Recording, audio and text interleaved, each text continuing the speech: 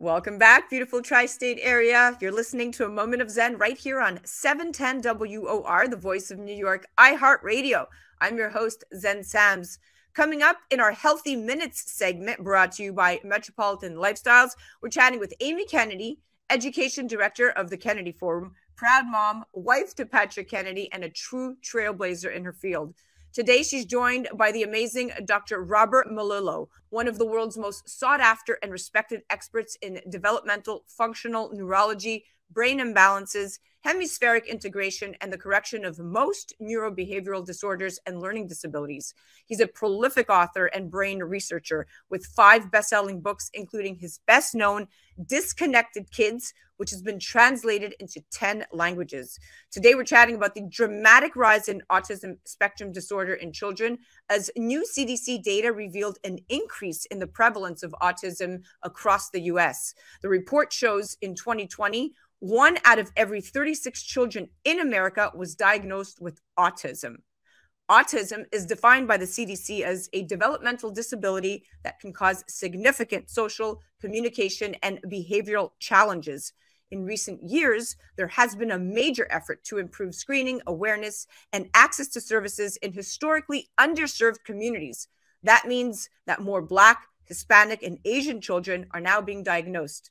Here to chat why autism is on the rise and the importance of proper screening and early diagnosis are my experts at hand, Dr. Robert Melillo, an Education Director of the Kennedy Forum. Amy Kennedy, welcome to the show, my friends.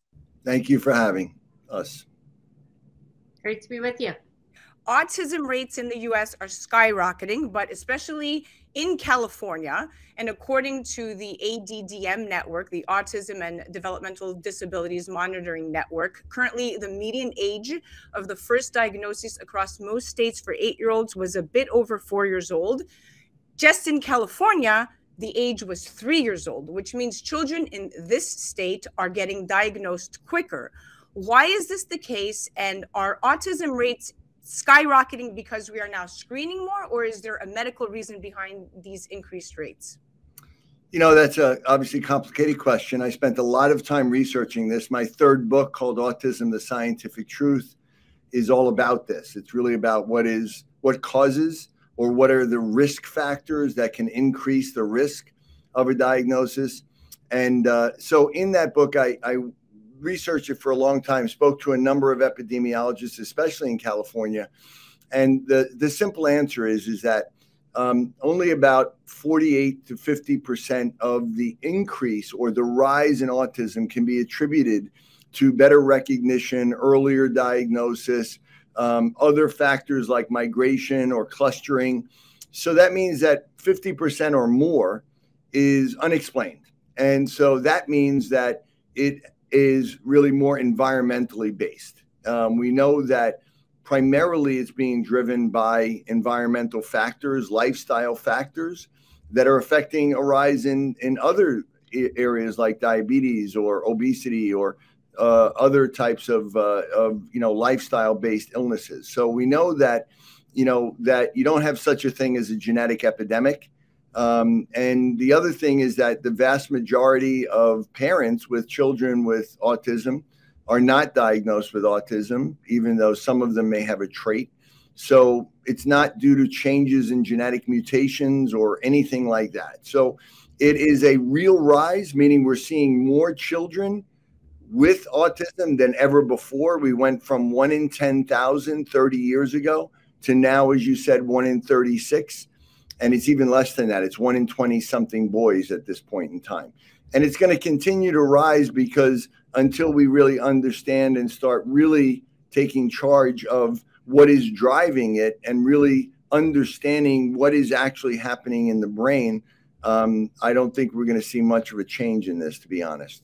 Yes, and you're right. And it's extremely important to start screening earlier and to really implement this. I mean, we saw with California, I mean, specifically, if you look at some children in San Diego, they're diagnosed with autism by their 2nd birthday and connected to services quickly thereafter. So in this particular case, it's great news because the sooner that they can be connected to services and support, the more likely they are to thrive later on, right? So, of course, that portion of the statistic that the 50% that that the increase in rates is coming from earlier screening. This is a great case point that San Diego is trailblazing there. Now, Amy, aside from state lines, there are differences in race and ethnicity as well. All previous CDC reports have shown that white children were identified with the condition more often than others.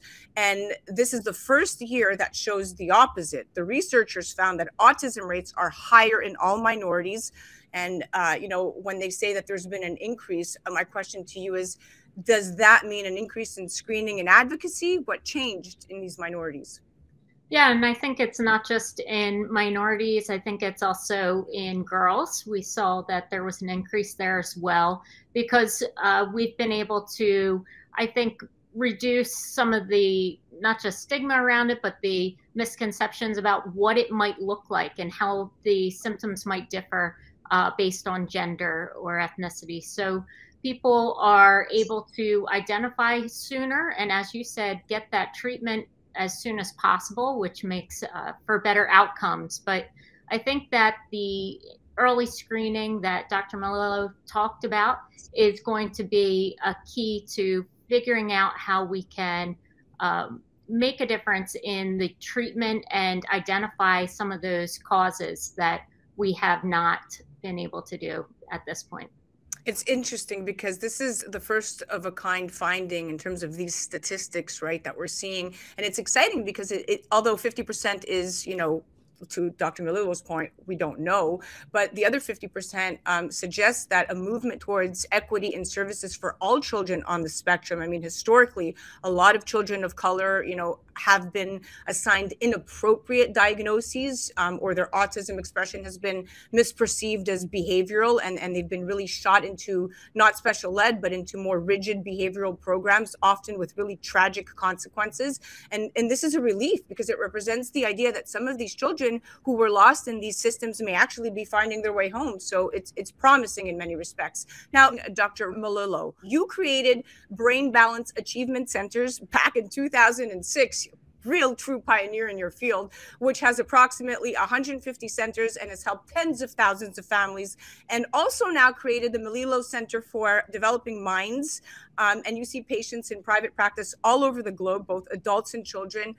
Are we any closer to finding what causes autism spectrum disorder? You are the expert here.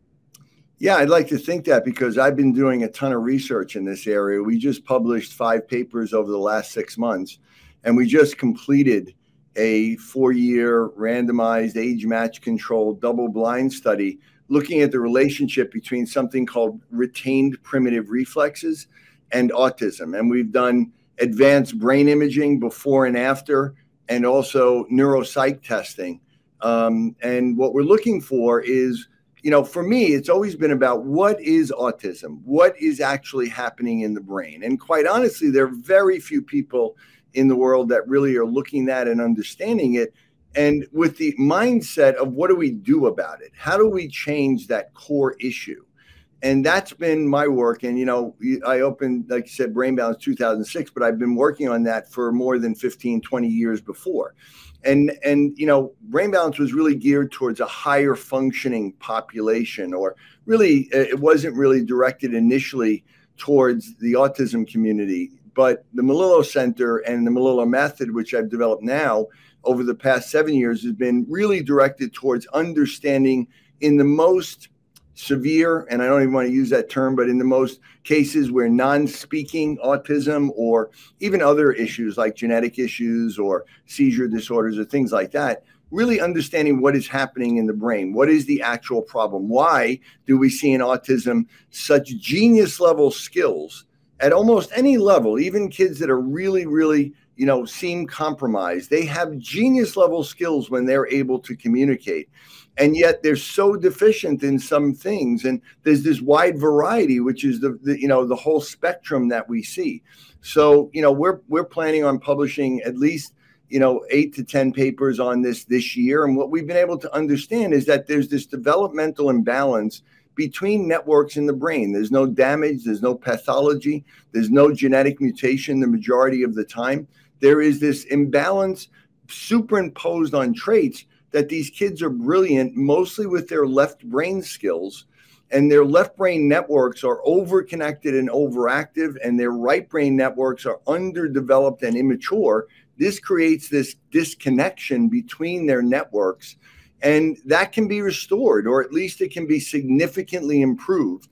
So I'd like to believe that our work is leading the way in really understanding what the problem is, because if you're not dealing with the core issue, you're really just kind of managing behaviors and symptoms, which is good.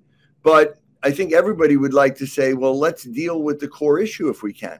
Fascinating. Wow. That was brilliant. I love that answer. Great. That was a segment in of itself. Amy, the CDC officials also pointed out the impact of the pandemic, right? So although what he said was so poignant and spot on, I'm going to just shift a little bit here. And they pointed out the impact of the pandemic, pointing out that up until March of 2020, there was very good progress in early identification, early detection of autism in younger children. And of course, after March of 2020, they saw a dramatic drop off. And they're worried now about long-lasting effects. What are those effects that they're worried about? You see this firsthand as a parent, as an educator at the Kennedy Forum. And why is early detection so important? It's really important to be able to get people the supports they need early. 50% of children with severe symptoms are not using any behavioral interventions. There's still a lack of early diagnosis and appropriate treatment. And it's very isolating, not only for the individual, but for their whole family. So being able to get those interventions, get support for the caregivers is really going to significantly change the whole family's life. Direct support for caregivers through coaching programs and peer groups will make a big difference. But as you know, it's all about parity, making sure that there's insurance coverage for those interventions, making sure that there is enough trained professionals to be able to help individuals who are struggling, and being able to have those screenings in place and really good diagnostic tools when it comes to autism. And of course, that's all extremely important. But what about these long-lasting effects that everybody's worried about? I mean, what would you speak to of that? Well, we know that not only are individuals impacted by the autism, but that they can struggle with comorbidities. So behavioral comorbidities, both from the pandemic, things like depression, ADHD, and others, anxiety disorder that we're seeing in the general population, are also impacting those with autism. So I think that only exacerbates the condition and makes it more difficult for people to seek help as it progresses. Well said. Thank you so much. That was extremely well said, and it really just begins with community and activism and really advocating here in the right direction. We are out of time. Don't move a muscle. We'll be right back after this, but I wanted to thank both of you for coming on. It was very, very enlightening talking with both of you. Thank you. What an insightful segment. Amazing stuff. That was My Healthy Minutes, brought to you by Metropolitan Lifestyles. Do check out Amy Kennedy at thekennedyforum.org. And of course, you must check out Dr. Robert Melillo at his website, drrobertmelillo.com, or check out his handle at Dr. Robert Melillo. You're listening to A Moment of Zen right here on 710 WOR, the voice of New York, iHeartRadio. We'll be right back after this. Hi, this is Kathy Ireland here on A Moment of Zen, brought to you by Your Home TV. We've developed an all-inclusive subscription-free network that you're going to love, whether it's financial freedom, fashion, beauty, health and wellness, wonderful weddings, travel and culture, cooking, entertainment, and short-form documentaries, programming for everyone. Classic films and new shows, including Kathy Ireland Presents American Dreams. We've developed this network just for you. Please check out yourhometv.com. Welcome back, beautiful tri-state area. You're listening to A Moment of Zen right here on 710 WOR, the voice of New York, iHeartRadio. Welcoming back to the show is Dr. Melillo and Amy Kennedy. Welcome back, my friends. Thank you. All right, guys, let's jump right back into it. So this, we're chatting about autism on the rise. We've covered a whole bunch of information here, and this last particular portion is really geared towards your advice. And Amy and Dr. Melillo, the fuller picture here being painted, what we've been talking about is there's more children in particular who will need more help. And there's not enough help there to offer them right now. So for families who receive a diagnosis, knowing what you know about the emotional and the financial toll this can take, what's your best guidance to them right now? Dr. Melillo, we'll start with you. Get the appropriate treatment and get it as early as possible. One of the things I loved a lot of the things that Amy said. And, one of the interesting things is, for years, we've all known about early intervention, but now, the CDC comes out with a statement about looking at milestones, which to me is actually a very, very key marker for parents to identify an issue in their children very early. And now they've completely changed that, and they've eliminated crawling as a milestone, which is crazy. So what they've done is they've actually, expanded it, and they've kind of kicked it down the road, letting parents think that, it's okay if your child doesn't really speak until 30 months, which is not proper. And for me, early motor milestone, is very important. Many babies can't latch on and can't suck. Many of those children go on to be autistic or have some other disability. So, getting that early diagnosis, but getting the proper treatment. And I'd like to believe that more and more, we're going to be talking about what is actually happening in the brain. What can we do to change it? Like a simple thing like recognizing retained primitive reflexes, which is what we do, which is a way to identify these reflexes that we're all born with that don't go away virtually 100% of the time in kids with autism, and teaching parents or professionals simple ways of stimulating those reflexes can get rid of them. And that alone has a huge impact on the growth and development of the brain. It's a simple procedure that costs literally almost nothing. But it's about, getting this information out there and researching, which is what I'm trying to do. But looking at, coming up with treatments that are really going to be effective and getting them as early as possible, whatever that may be. Brilliant. Amy, what's your take on this? What's your advice from a mother's perspective? You sit on the board of a very important foundation. This is what you do all day, every day. What's your advice to families out there who receive this diagnosis or don't receive the diagnosis or are in limbo? There's an emotional and a financial toll that this definitely takes because, resources are expensive, and quite often the coverage that we have is not sufficient. So what is your advice? That's right. I think to that point, it's making sure that we're front loading all of these interventions, before age 6. We're doing as much as we can because it will pay long term in the way that the child develops. So being able to incentivize that in our policies nationwide, continuing to bring awareness about this will be key, but also building out community supports. I mentioned earlier that, this can be very isolating for families, and looking for ways that the community can support the whole family and make sure that caregivers are having what they need, because this can be very time consuming and make it difficult for them to be part of all of the activities that are offered. So looking for ways that we can encourage different locations to be sensitive to those with autism that may have different sensory needs, and how we can build out a supportive environment regardless of where they go. But I would always encourage people to look at what policies they can speak up and influence in their own community, in their state, and of course federally, to continue to fund both the research and the reimbursements. Plethora of resources, the two of you today. Plethora of resources. Well, we are officially out of time. Thank you, my dear friends, for coming on. Two amazing, incredible individuals, trailblazers in your field, respectively. It was an incredible honor to chat with you today. Your mind is brilliant. I love what you're doing. And Amy, you know how I feel about you. Nothing but love here, Mama. Thank you. Thank you, Zen.